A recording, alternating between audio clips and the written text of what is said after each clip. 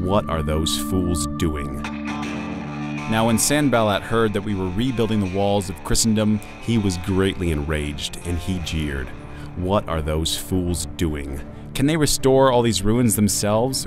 Will they sacrifice? Do they think they can finish in a day? Will they revive the charred and shattered stones out of the heaps of rubbish? And the priests of modern decay laughed, saying, if so much as a fox goes up on their wall, he will break down their city. So we built our walls, for the people had a mind to work, and in the ruins of the west we laid our foundations.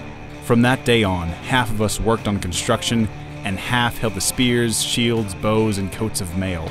And those who carried burdens were trained to labor on the work with one hand and hold a weapon to defend it with the other. And all had a sword strapped to their sides and a tool in their hands.